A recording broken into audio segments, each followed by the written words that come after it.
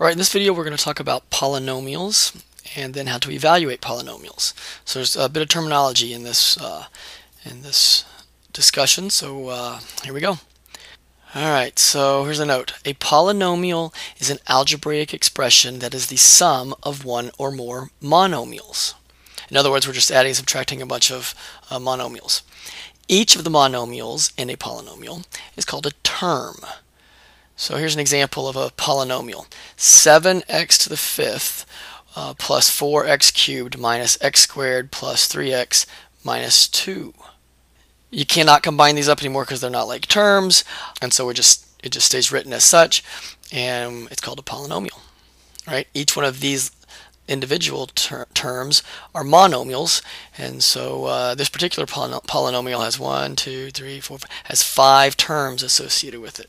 Okay, 5 terms make up this polynomial. Now, there are some special polynomials that have certain names. First one's being a monomial, which we've already experienced before. Say something like 5y. So 5y is a monomial, just one term. Whereas a binomial, you might see something like 2x plus 3. So a binomial, it has 2 terms in it, right? It's a polynomial that has 2 terms in it. And then a trinomial, brilliantly enough, is a polynomial that has 3 terms in it. And so we'd have something say like 4x squared plus 7x minus 2 would be an example of a trinomial. Right? So we will refer to these names as well for these special polynomials. A monomial, binomial, and a trinomial, and they're all fall under the umbrella of polynomials. Right, so here's a note. There's a certain way we want to write our polynomials. The terms of a polynomial in one variable are usually arranged so that the degrees of the terms decrease from left to right. In other words, the terms are written with their degrees going in descending order. So as we go left to right, the degrees on the monomials get smaller. They go in descending order. Here's an example. 3x squared, the degree for this monomial is 2. Minus 5x, the degree of this monomial is 1. Plus 4, and the degree of this monomial is 0. So the degrees, 2, 1, 0, they go in descending order. That's the preferred way that we write polynomials. Right? The degrees go in descending order. All right, a few more new words. 1. The leading term of a polynomial is the term with the highest degree. The leading coefficient of a polynomial is the coefficient of the leading term.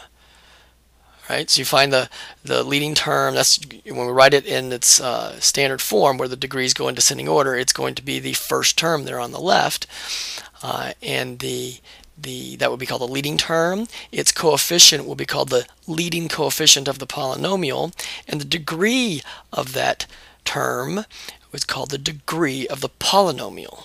Right? The degree of a polynomial is the degree of the leading term. So for example, negative 7x to the fifth plus x to the fourth minus 3x squared plus 2x minus 11. All right, so here's a polynomial. We've written it in standard form where the degrees go in descending order. This first term, negative 7x to the fifth here, right? Negative 7x to the fifth here is called the leading term. Right? Remember, this is after you rewrite it in so that the degrees go in descending order. So this is the leading term. The negative 7 is called the leading coefficient, and 5 is called the degree of the polynomial. All right, so that's the idea on those new words: leading term, leading coefficient, and the degree of a polynomial.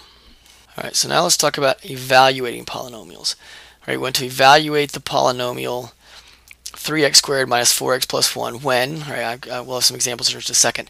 The general idea for evaluating polynomials is you're trying to find the value of the polynomial when the variable is something else, usually a number, but it doesn't always have to be a number. Right? Could be another expression or something.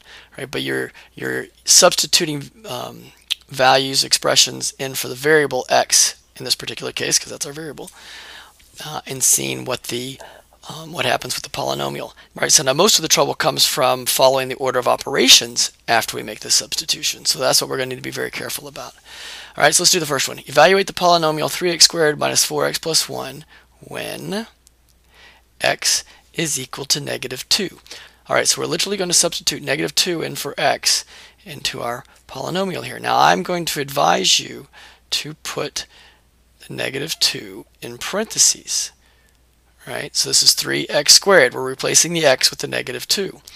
Then we have minus 4 times -2 and then plus 1. Get that -2 in there for the x's and then just follow the order of operations to do the arithmetic on this. Right, so this would be 3 times 4. -4 times -2 is going to give you a positive 8 plus 1, so we get 12 plus 8 plus 1, which goes to 21. Right? So the value of this expression here, when x is -2, well, the value of it is 21. Right? Let's try another one. Same expression, but this time when x is 3. So now we're going to plug 3 in wherever we see an x. All right? So 3 times 3 squared minus 4 times 3 plus 1. All right, so 3 squared is 9. Minus 4 times 3 would be minus 12 plus 1. 3 times 9 is 27. 27 minus 12 plus 1. So 27 minus 12 is 15. 15 plus 1 is 16. So the value of this same expression is 16 when x is 3. All right, so can I get the idea? Okay, so now I'm going to change it up a bit. All right. Evaluate the polynomial when x is equal to m. I know, it's just another expression. So we're going to take the m and substitute it in for all of the x's, and it would look like 3 times m squared minus 4 times m plus 1. The process does not change. The logic is exactly the same as when they were numbers. All right, and then we say, all right, well, m squared, that's the same thing as just 3m squared. That's the same thing as 4m and plus 1. And can we do anything with this? Are there any like terms or whatnot? No, that's it. Right? So I agree it doesn't look any better than what we had before, but I'm trying to make the point that the process is the same, right, as if we were substituting numbers in for our variables. All right, I want to do one more. All right, this time when x is 2y. All right, so we're going to put 2y in for x, so 3x squared, so I got the 2y in there, minus 4 times 2y plus 1. All right, now we can simplify this up. What's 2y squared? Well, from before, that's 4y squared. And then -4 times 2y would be 8y plus 1. And then what is that? 3 times 4, so it would be 12y squared. Whoops. 12y squared minus 8y plus 1. And there's nothing else we can do with that, but we've got a different expression. Right?